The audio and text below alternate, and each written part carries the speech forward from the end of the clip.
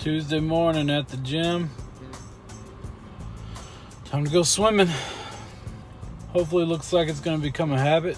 So I know I have to keep it up for a little while, but we're going to do that and get to work. Post-gym video, 6:30. Got swimming in today. Today's a juice day, so pretty good workout. Kind of sore. Kind of easing myself. Thursday I'm going to Chris Stapleton at the rodeo, so there's going to be a lot of walking that I haven't done in many years, so I'm trying to kind of pace myself and get myself ready for that. Excited though, because Chris Stapleton can throw down, so I'm ready.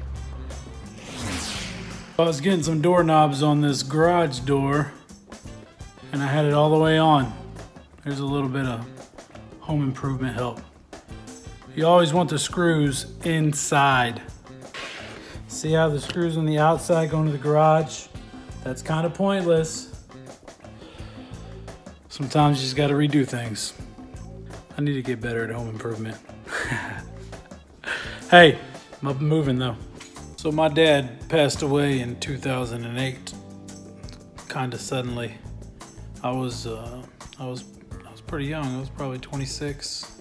It was sudden and it was unexpected, but I was messing with this door and I needed 2 screws, like 2 bolts for this door assembly.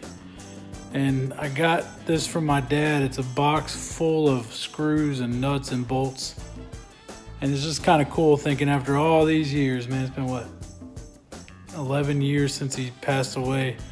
Dude's still helping me out. I don't know, it was a good thought I wanted to share with you guys. It's awesome, the little things like that that God shows you and reminds you of loved ones. So keep your loved ones close and try to think on those positive, cool things. There I am in the mirror. Hello, Jimmy. How are you? I'm doing fine. Thank you very much.